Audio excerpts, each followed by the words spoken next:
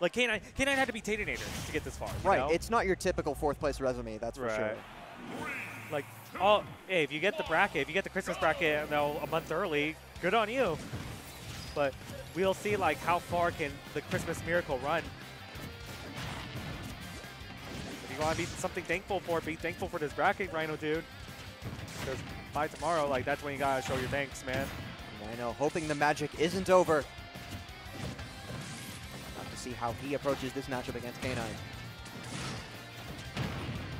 Rhinodude definitely showing that, like, hey, you know what? I may not have the most impressive resume to get up here, but I've definitely gotten this up through skill. And I was about to say he's trying to show his best, but then he just gets down smash and dies at 70. And not only that, the strong hit of dash attack as well. No, down smash. That was down smash. That's correct. I'm sorry. I misspoke. Yes. Kills at 60 at the ledge, so even if you're not even... Oh my goodness, he did it again! Oh my god, that was disgusting. Like, okay, the first one, fine, but the second one, like, ugh. K9's just unrelenting, going straight for this up air string through the platform to Shark. What a finisher! Gets the flash to cap off the 3-stock and takes game 1 in the flashiest style imaginable. Oh my god, K9 is a wolf saying that, like, okay, little sheep, I'm coming down to eat you up for Thanksgiving. I mean, my wolves lord. are just natural predators. They have their prey in their sights and they just pounce. K9's just like, I'll take this free lunch to losers finals. I mean, that was the most nonchalant reaction to what was, I think, the hypest play I've seen all day.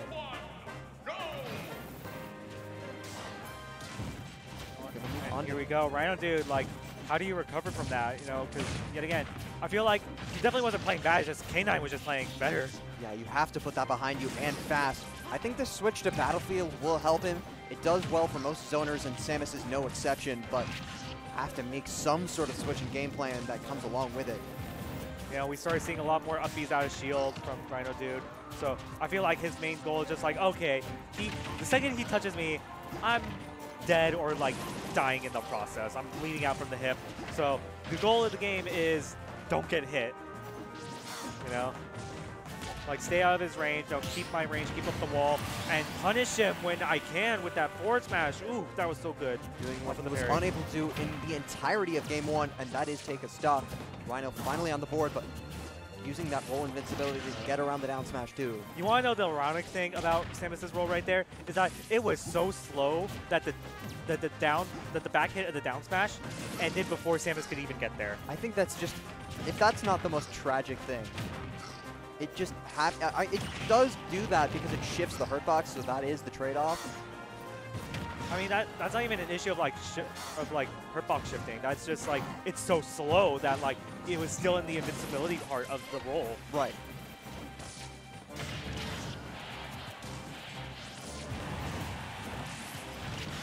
I mean, you know what? The pick 2 Battlefield definitely good for Rhinodude. You know, and when you have an amazing lead like this, you know, you just gotta take it as far as you can. You know, 127%. If you can just find a stock, you know, you can just sit very comfortably for this final walk.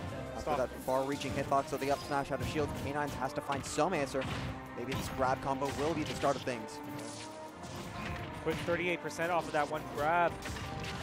And yet again, just keeping up the pressure. Read the air dodge, trying going for the down air, but you know, it just barely misspaces it, so it doesn't find its mark. Yeah, K9 has shown a willingness to go off stage, which is not something you see from every Wolf player. Some of them are just content to ledge guard, but not K9's. He will go for these back airs. Right. And you saw how deep he went. You know, Rhinodude thought like, okay, he's out this deep. I can throw out a plasma shot. No, did not find it in time. And you know what? He lost the stock. He lost the lead from that. And you know what? He really needs to find an answer to K9's oppression because he's letting this lead slip out from underneath his fingers. And he got the parry there, but instead of going for the grab afterwards, he just went for one hit of rapid jab. I'm not quite sure he was prepared for that. I mean, yet again, like, Samus's jabs, like, you only get that one hit, and then you gotta mix it up into something else, because that second hit is definitely not true. Which apparently is a feature of Samus. Like, that was intentionally made by the developers. Wild times we live in. K9's gonna shark through the platform with a fair. Rhino about 50% down.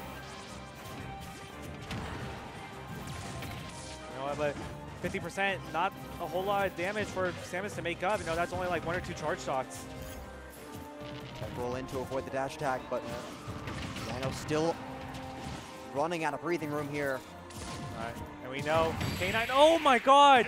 No, that up smash, literally it hit, destroyed the missile, and sucked Samus into the void right there. And Samus was extending her hitbox because of the grab animation as well after the missile came out. So right, but when you extend the arm out to shoot out the missile, that cannon's just like, haha, I shall grab your cannon arm with my tippy toes, and therefore, because I hit you with my tippy toes, you got sent straight up to the heavens. Oh my God. You just breakdanced on him right there.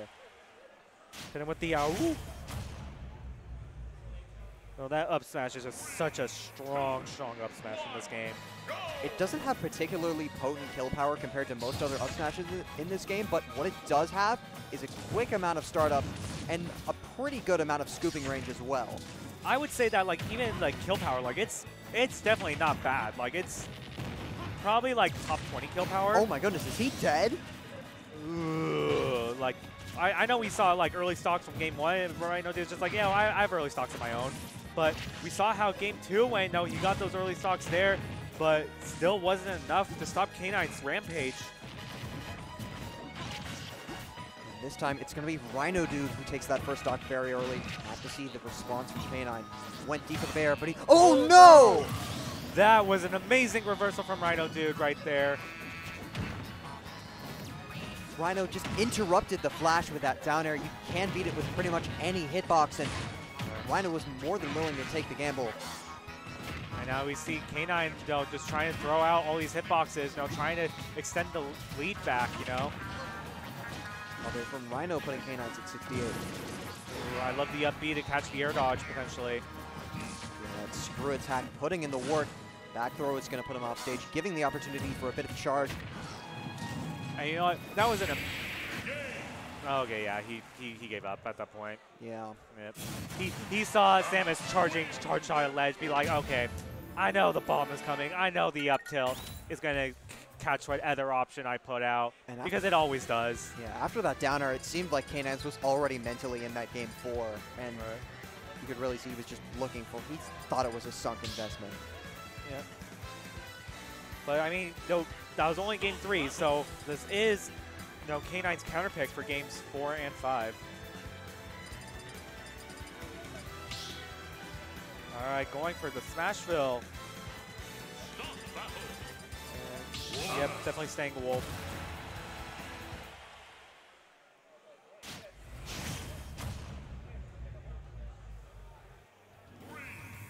Here we go.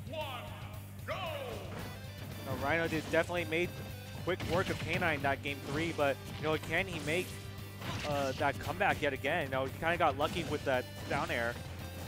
He already did it once. Can he execute that same game plan 2 more times? Is it luck or is it skill at this point? Only time will tell.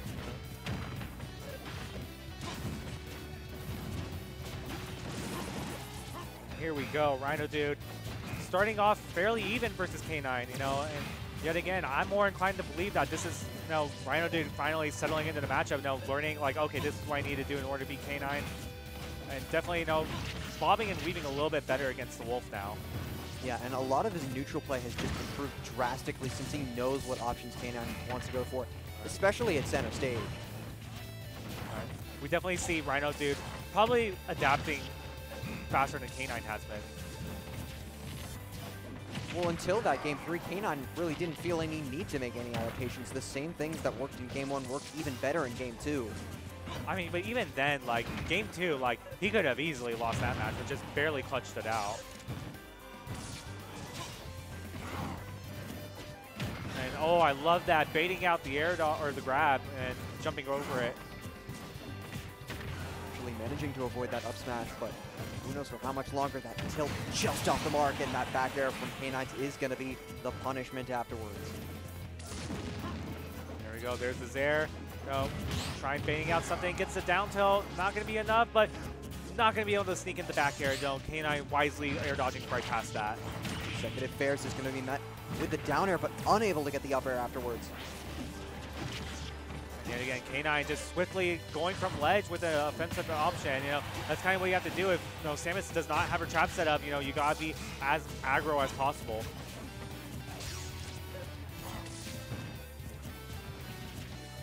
Going forth with the blaster. Rhino picked the perfect moment to unleash that charge shot. Finally getting that first stock on. Right. 190%.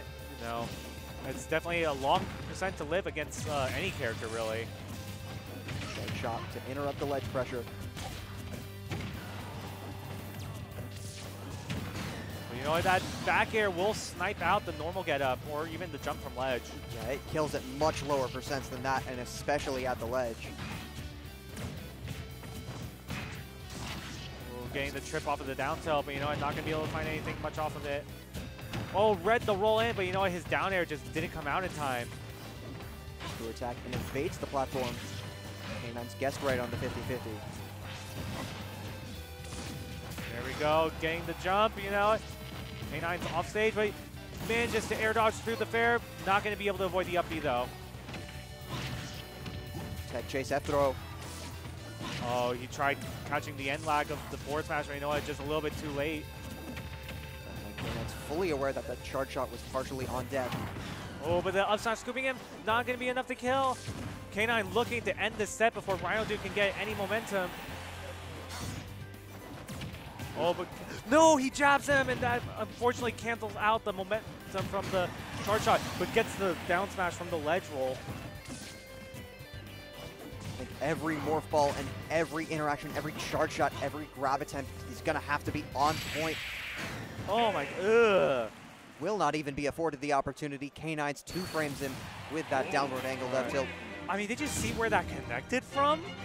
Like, K9 was just like, okay, my claws are at the very edge right here, and your helmet kind of jumped into that. I mean, I'm equally disgusted, and I play that character, so. All right, now we have the run back of Charlie versus K9. You gotta wonder, are we gonna see the Wolf Dittos from the beginning this time? Yeah, this one went the distance in winners, going to 5 games, but of course, Charlie and K9's both start